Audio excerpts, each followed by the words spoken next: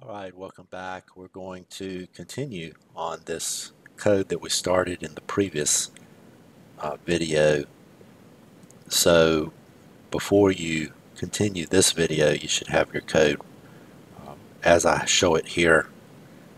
When I click on run, you see the output. We covered that in the previous video, and our focus here is on C strings and learning our skills here. So for this video, I actually want to focus on the command line arguments. So instead of having void passed into main, we're going to have an integer argc, which stands for argument count, and then we're going to have a character pointer argument array, and we're going to have an array of arguments which happen to be strings. In fact, we see character pointer to an array of arguments. Alright, so we're going to look at that. Now, before we do so, I want to make a point here. Suppose I have a character, we'll call this S1 for string 1, and it's going to be an array. We know a string is an array of characters. And let's suppose this says hello. Okay, and we know from the previous demonstration a string is an array of characters terminated with a null. Right, just like here when we ran this demo, we saw it's terminated with a null. But you can also write a string like this, character S2 equals world. And actually notice I've got an error there saying redefinition of S1. Well, let's make this S2. Now we've got a warning. Incompatible pointer. So we want to put a star there. And so now this becomes a pointer to the string. These are two different ways of writing a string.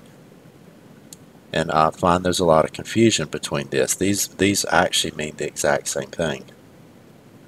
Why is that? Why does this string array and this pointer to a string mean the exact same thing? Well, the answer is an array behind the scenes is actually, this S1 is actually a pointer to the beginning of the array. So these mean the same thing. And in fact, let's do this. Let's do a printf. We'll say %s. Oh, let's do another %s. \n. And we'll say S1 and S2. Now when I run this, notice we get hello world. Right, as we were expecting, we get hello world because this is a string and this is a string. And the reason I wanted to point that out, hopefully that makes what we've got here. This character pointer is the same thing I have here, character pointer. But this is saying it's pointing to an array. In other words, instead of pointing to a single string, it's pointing to an array of these. In other words, let's do this. Let's have, I think I'll put it right here. We could have a character, well, let's say pointer of colors, and I'll use V for array. Array, V stands for vector. Vector and array mean the same thing, but you'll see some people use V for vector. So let's say we're going to have an array of these, and let's go ahead and put them, we'll say red, green, and blue. So RGB.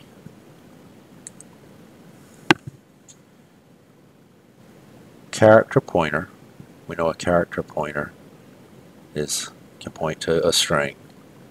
but we're going to have not just one, but a vector, an array of those. So in this case, we have 3 of those. So what this means is if I wanted to print these out, I'll come down here, I'll say for integer I equals 0. So we'll start with this one.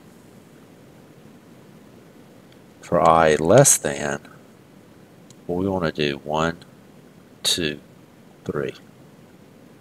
But we want to make our code where if I later go back and put 4 or 5 or 6, whatever, we want this for loop to automatically adapt. So how we can do that is say, tell us the size of colors array.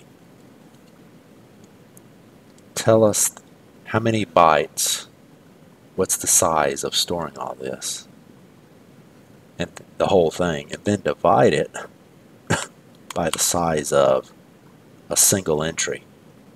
So the size of colors v of, we'll say 0. The size of the whole thing divided by the size of one entry.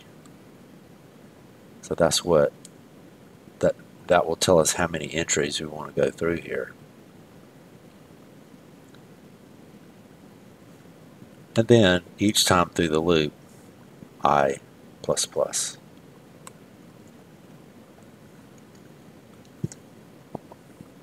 And just to prove that this is doing what we expect, I'll do a printf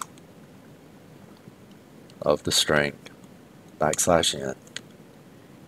And what will be the string? It'll be colors vector of I. Alright, so let's run it. Cool. Red, green, blue. So a key skill is to recognize you can have an array of strings. And in fact, the reason I wanted to do this is exactly what gets passed into you. And it goes ahead and tells you how many there are, of which you'll always have one. You'll always have at least one. Why? Because the command itself is passed into you. So let's do this. We'll say printf the argument count %d.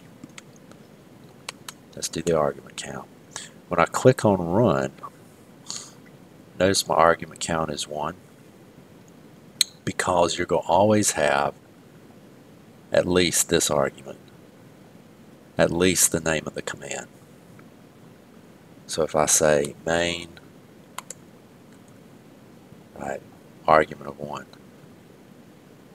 If I clear my screen and I say main 1, 2, 3, well, now I've got 1, 2, 3, 4 arguments.